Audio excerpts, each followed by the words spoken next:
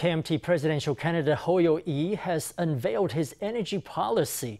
At a Wednesday presser, Hou called for keeping nuclear power on the grid before renewable sources are fully developed.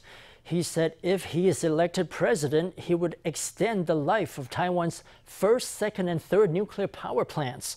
His plan was blasted by a DPP lawmaker who said that the first nuclear power plant was already being decommissioned and could no longer produce electricity. The lawmaker also asked where Hou intended to store nuclear waste.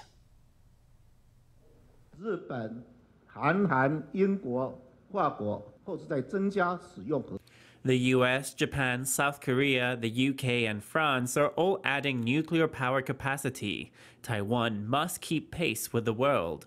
Our small modular reactors and nuclear fusion technologies, after international accreditation, can of course be added to the power supply.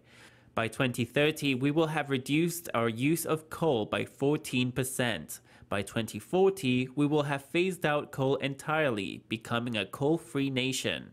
核一厂早已陆续拆除里面的这个发电的关键设施。 Dismantling of key power generation infrastructure is already underway at first nuclear power plant, which can no longer generate power.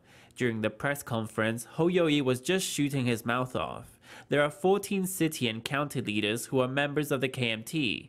Which one of them will come out and say they want to host a disposal site for nuclear waste? Meanwhile, another DPP lawmaker, Liu Shifang, said Hou was contradicting his own past statements. In 2016, Hou said that the first and second nuclear power plants must be, quote, decommissioned on schedule.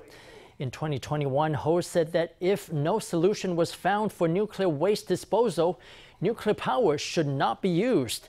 The DPP lawmaker accused Hou of flip-flopping and underestimating the intelligence of Taiwanese voters.